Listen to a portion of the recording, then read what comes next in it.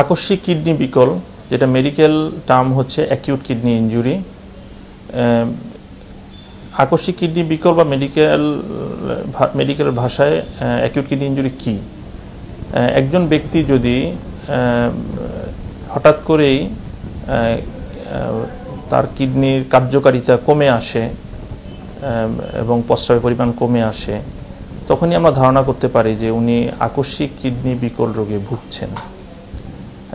কেন হঠাৎ করে কিডনি নষ্ট হয়ে যেতে পারে? এটার প্রধান কারণ বাংলাদেশে ডায়রিয়া, বমি, রক্তক্ষরণ, বিভিন্ন ধরনের ব্যথানাশক ঔষধ সেবন, এই সমস্ত কারণে হতে পারে। এছাড়া প্রস্রাবে ইনফেকশন বা কিডনিতে ইনফেকশন যদি হয় তাহলে হতে পারে। একটা বিশেষ রোগ গ্লোমারুলোনেফ্রাইটিস কিডনিতে হয়ে হঠাৎ করে দুইটা কিডনি একবারে নষ্ট হয়ে যেতে পারে। অথবা যদি কিডনির মুখে কোনো পাথর বা অন্য কোনো বাধা আসে দুইটা কিডনির মুখে, তাহলেও হঠাৎ করে কিডনি দুটো অচল হয়ে যেতে পারে।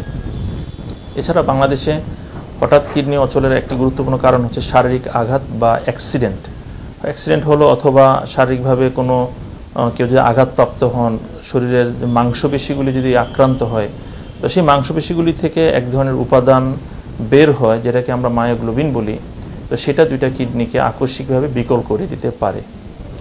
এভাবে বিভিন্ন কারণ। তবে এখানে গুরুত্বপূর্ণ বিষয় হচ্ছে বাংলাদেশে ঔষধ, বিশেষ করে হার্বাল মেডিসিন, বিভিন্ন ধরনের হার্বাল মেডিসিনের খাওয়ার কারণে মানুষের কিডনি দুইটা হঠাৎ করে বিকল হয়ে যেতে পারে।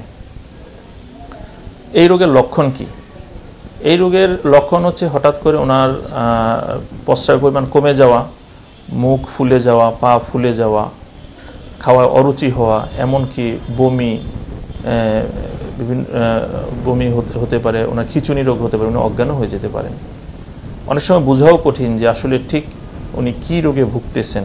তখন একটু পরীক্ষা করলেই বোঝা যায় যে উনি আসলে অজ্ঞান হয়ে গেছেন বা খিঁচুনি হচ্ছে, এটা কিডনি রোগের কারণেই হচ্ছে।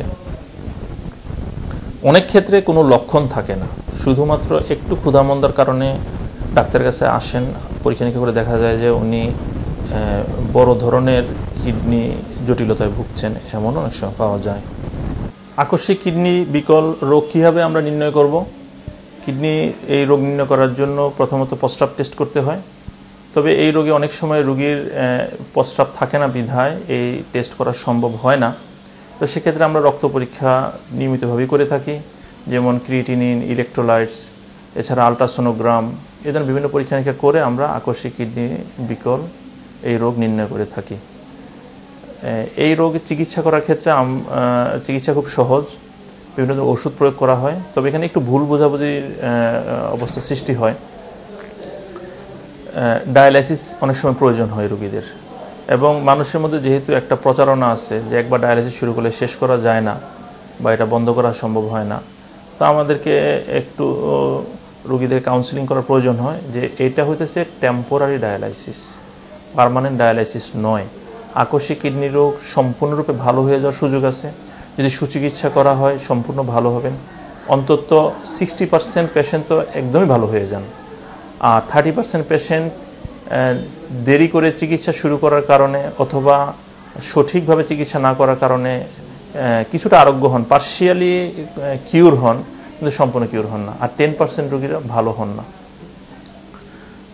তো এই ডায়ালাইসিস 2টা বা 3টা দেওয়া হয় এ ধরনের রোগীদেরকে, এরপর ডায়ালাইসিস দেওয়া হয় না। তো সঠিকভাবে চিকিৎসা করলে আসলে এ ধরনের রোগী সম্পূর্ণ সুস্থ হয়ে যাওয়ার সুযোগ থাকে।